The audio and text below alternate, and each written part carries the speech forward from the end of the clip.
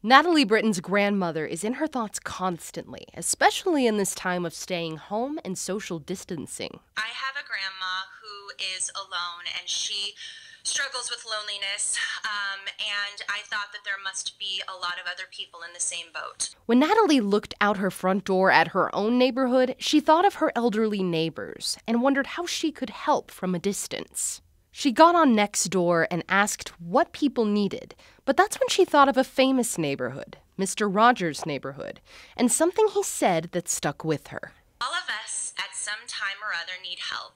Whether we're giving or receiving help, each one of us has something valuable to bring to this world. That's one of the things that connects us as neighbors. In our own way, each one of us is a giver and a receiver. Those words sparked the idea for Natalie's Giving and Receiving project. It's pretty simple.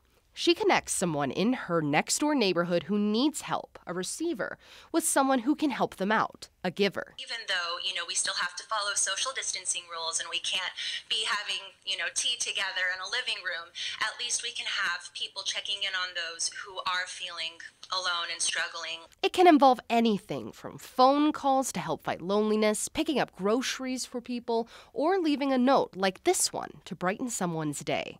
She says her inbox is filling up with people interested in the project, and she hopes all of the neighborhoods around Spokane, the state, and even the country will give the idea a try.